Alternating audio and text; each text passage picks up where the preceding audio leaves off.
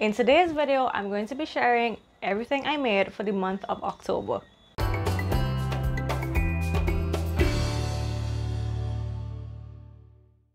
Hi everybody, welcome back to my channel. My name is Kira, Island Socialist on Instagram, and my blog is islandsocialist.com.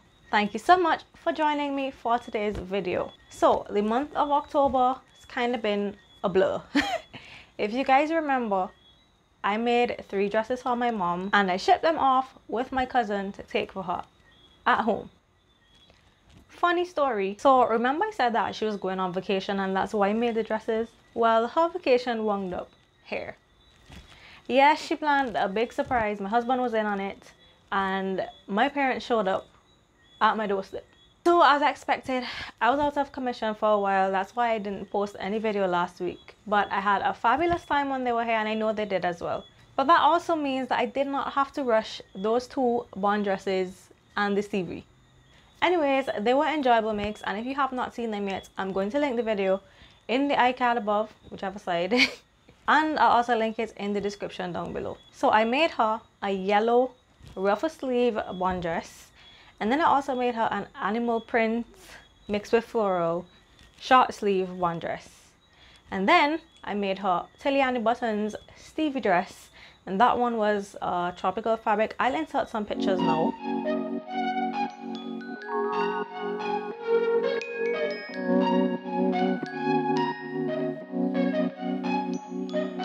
So those were the first 3 things I made in the month of October. And then if you watch my October plans video, you would have seen the amazing sequin fabric I received from Minerva.com in exchange for a blog post.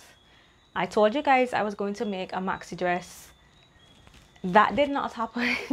I'm sure you all can relate that sometimes we have plans and then we change our minds. And we probably change our minds like 10 times. It is just part of a sewist life. So I ended up making a maxi skirt because I just felt like it was too much to do a full dress. Like when I actually held the fabric up in front of me, I thought it was too much. So I went for a maxi skirt with a slit up the leg. And the pattern I used is M7569. It's actually a dress pattern. And I've used this pattern twice before. One was red reversible sequins and the other one was green velvet, and I hacked that one to make it an A-line skirt.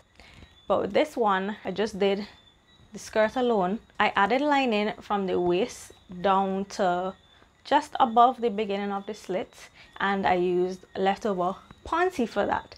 If you haven't watched my brassy joggers video, which was a fail, I used some of the leftover ponte from that project. So now I'm gonna stop rambling because I know you are dying to see the maxi skirt. I'm gonna show you guys now. So this is the skirt here. It goes all the way down to the floor. This is the back. And I made sure that the pattern lined up in the middle of both the front and the back. And the slit is right here on the left side. Now let's talk about the fact that you're supposed to remove the sequins from your seam allowances. I had no time for that. I never do. I never remove my sequins from my seam allowances. Call me a sewing rebel if you want to, but these are really tiny sequins that would have taken me forever. And I was already late with this post anyway. There was no way I was gonna remove those. It's lined so I can't feel them anyway. And then for the slit area, this is the seam here, and I hand stitch them down. So it's nice and neat. And on the inside of the waist, I made sure to understitch my lining so it stays down. And it's perfectly fine without me removing the sequins. I don't think I'm ever going to remove sequins from any seam allowances for the rest of my life. I just don't think it's necessary. As long as you have a lining, you're good. In terms of sewing the sequins, I had no issues at all. To cut them, I used a rotary cutter that I was going to change the blade anyway, so it didn't matter if the blade got even duller. So that's what I used to cut it. To sew it, I used my regular needle, regular presser foot, regular everything. It was just a little bit more noisy than usual, but I didn't have any needles breaking or anything. It just sewed up like normal. So no complaints there at all. And of course, I'm going to insert some photos of this on.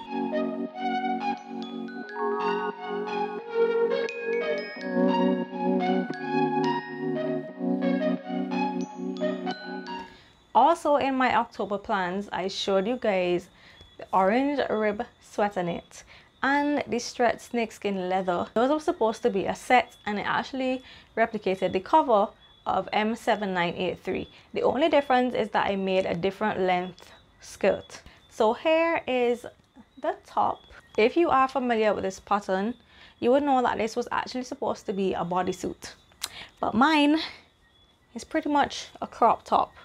And the reason for that is that there was no way that bodysuit was going to snap under my booty. Like, it's not made for people with booties, okay?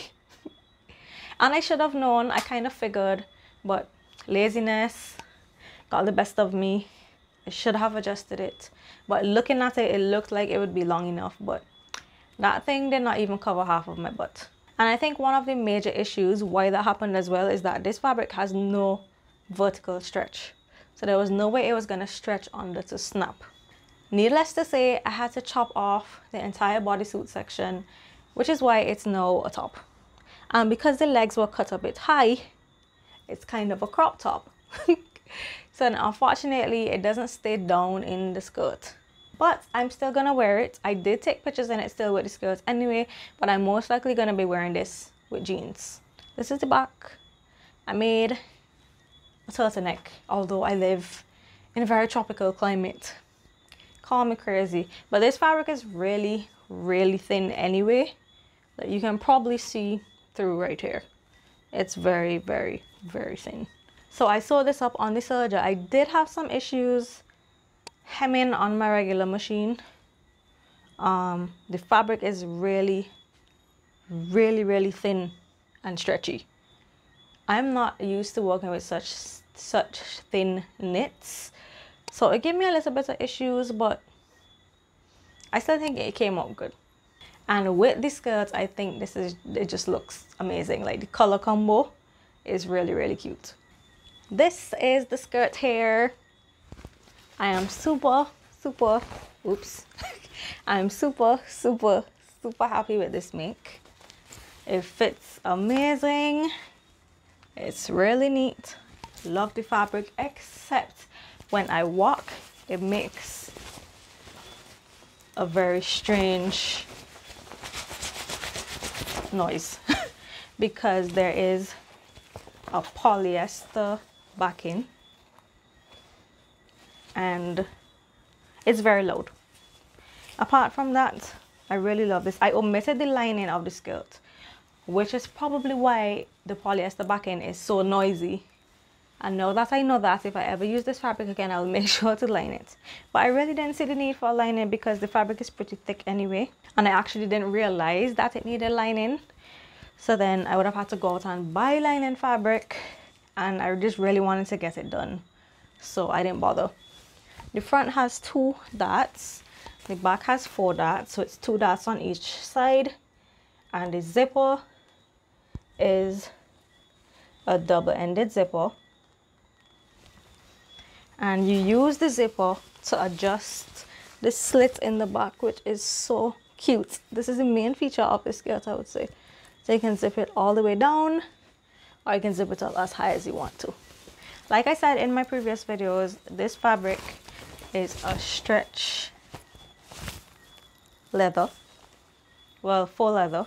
I got it from my local fabric store, but it is available on fabric.com, so I'm going to link that just in case you guys are interested. And there's also another colorway available on fabric.com. It's a leopard or cheetah print. I think it's leopard. And my local fabric store actually carries that one as well, so I may just go back and get it.